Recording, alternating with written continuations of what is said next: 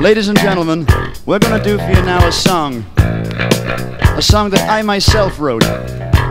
Now this is one of those songs that from time to time comes along that has really deep, meaningful, poignant words. I hope you like it. Here we go.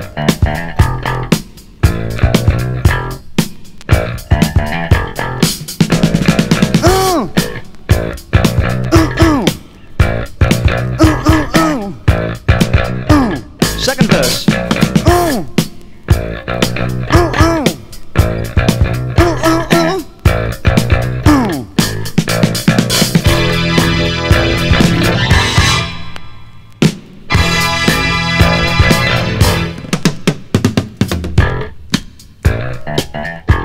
That was the song. I hope you really like that, because right now we're going to try and tell you a little bit of the legend of how that song was actually written.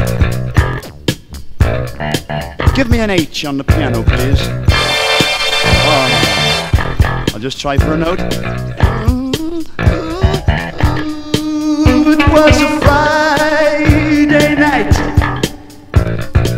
and I'd been out to the alehouse, you know, and there I had drunk 12 pints of Guinness. You got me hot as all of it, the sun's begun to shine. After which I had eaten a very, very hot curry.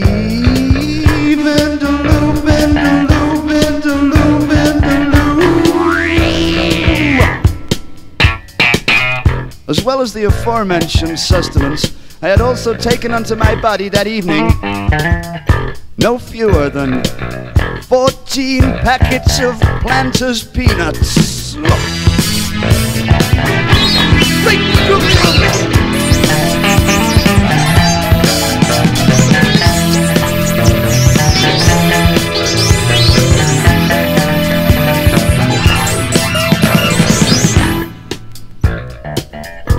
So, by midnight that same evening, as you can well imagine, I was anchored to my mattress in a sleep so deep it makes the national debt seem like a piggy bank.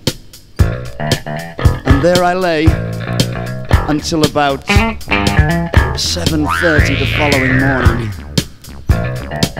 when I was gripped. Oh, ladies and gentlemen, have you ever been gripped? I was gripped by a pain so immense that it makes Dolly Parton seem like 2 rosary beads, you know? And raising myself up from my palliasse and running from the knees down, running commence.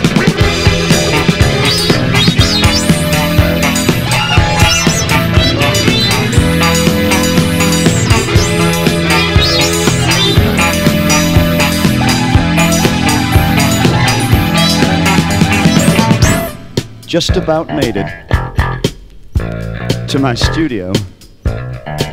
Now my studio is the only room in the house that has only one piece of furniture, and it leaks. And there I sat, ladies and gentlemen, and I wrote those beautiful lyrics that you heard at the beginning of the song. And this, ladies and gentlemen, is how those beautiful lyrics sounded when they were first written. Okay, boys, take it down the middle, give us some 4/4, and don't forget above all, give them heck, because you're a Marine now.